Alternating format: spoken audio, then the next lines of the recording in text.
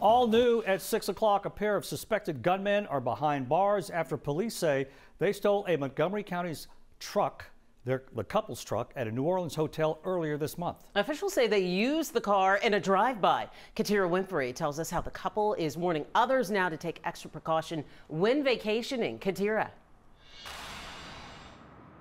Well, the Washingtons say they were planning to have 3 days of fun and relaxation in New Orleans, but the trip was anything but that. They say the whole ordeal was stressful, and they don't want anyone else to experience it.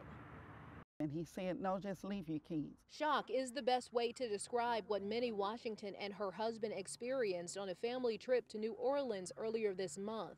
It went wrong from the beginning. Nothing relaxing about it. Nothing relaxing about it. They pulled up to Harrah's New Orleans January 15th and were unloading their truck near the ballet when their trip took a terrifying turn. We didn't even have time to get everything out of the truck. We was in progress of taking the luggage out the back when the man came from nowhere and just jumped into the driver's seat and took off. She says her husband tried to run after the truck but realized the driver had a gun and stopped.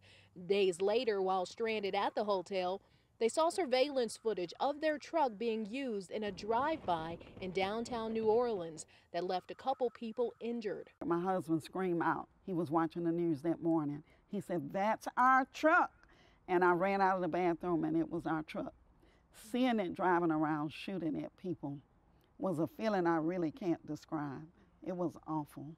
Washington says the ordeal caused so much stress, she ended up being hospitalized for several days. And her husband, who's a military veteran, has had trouble sleeping, wondering what if he'd also been shot. And not knowing how those individuals are right now. I'm not sure if they're stable or if they made it. It's just was traumatic. She says the hotel did comp their stay, but say they aren't responsible for the theft since they hadn't actually given them possession of their truck keys. Washington added police had been tracking the truck for days, but by the time they got it, it had been used in a drive-by and left torched under a bridge.